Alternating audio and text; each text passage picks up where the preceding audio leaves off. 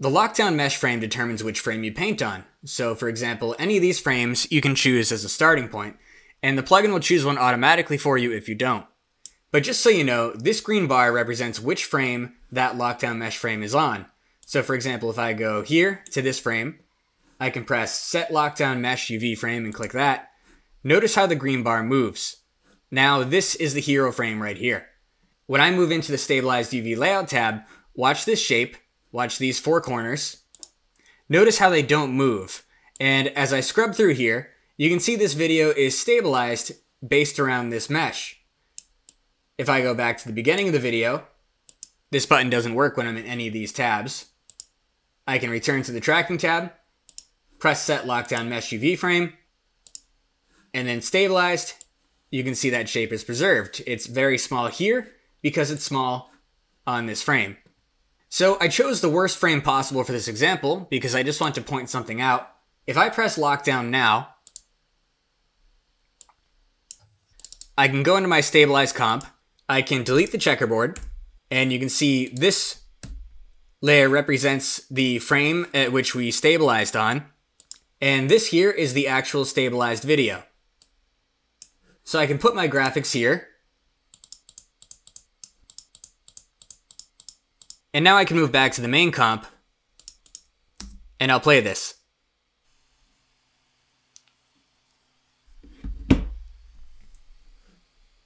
So one of the things you might notice is this isn't very sharp. That's because it's taking a small image here, and then it's blowing it up. So choosing your lockdown mesh frame is important. When you're in lockdown and you choose the frame, it probably makes sense to choose the frame in which your mesh is the biggest. So I'll press this here, Set Lockdown Mesh UV Frame. And now when I come back, you'll see that this is all moved on me. If I move into the stabilized comp, you'll notice that none of this has been updated. In order to get it to update, I have to press lockdown again on the main lockdown layer. Now I can enter the stabilized comp, and you can see what this looks like.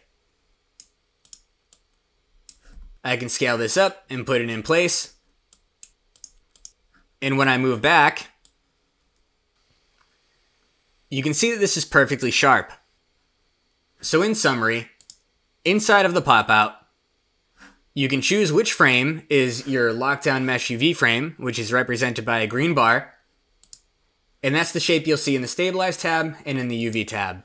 But what if there's never a frame that really properly represents what you're trying to do?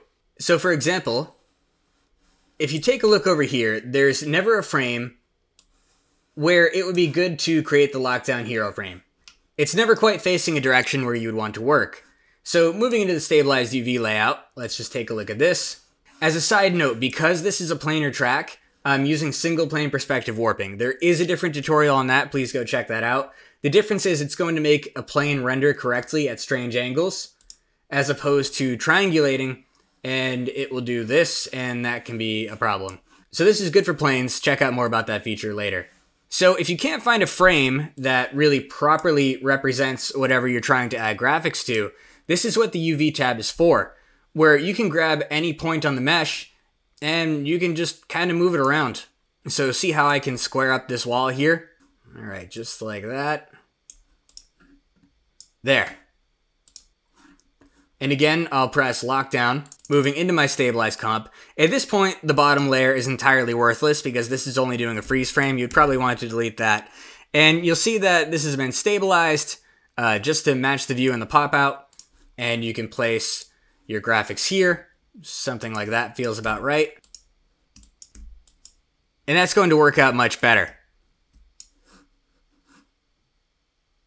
Here's another shot where you may want to do custom UVs. So you can see, for example, the book is laid out like this, and there's never really a good frame.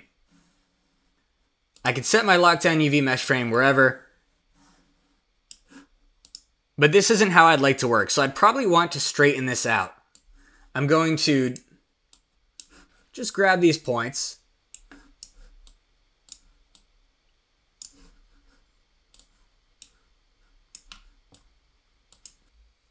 And now you can see my UV layout for this book is straight and flat, where both covers are about the same size. and laid out evenly.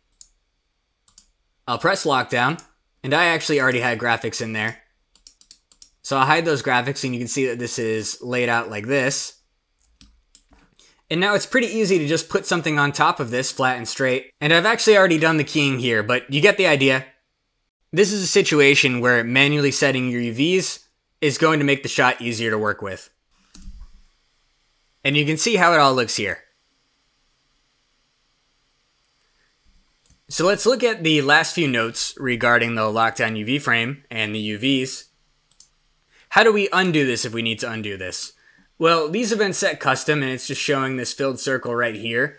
But if we want to move it back to its original position, which is wherever it was on this frame, on the lockdown mesh frame, we can select it and press clear UV and it will go back there. Now it's blue instead of white. And if we want to reset all of it, clear all UV. I should probably rename these buttons, but they get the job done.